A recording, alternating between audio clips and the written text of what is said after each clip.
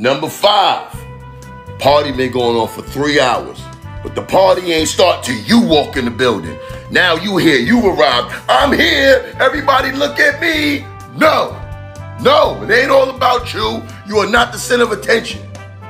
Number 4, everything always gotta go your way. You gotta dominate everything. And if things don't go your way now, you wanna fight. Huh? That's how I go with you? Nobody else can't have a say in nothing? Number 3, not only did we not ask for your opinion, we don't care about it. You understand what I'm saying? You always feel the need to interject and tell us how you feel about something. Nobody care about your opinion.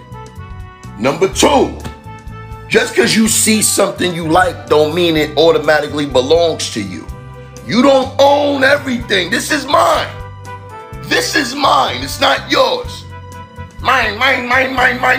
Everything ain't yours.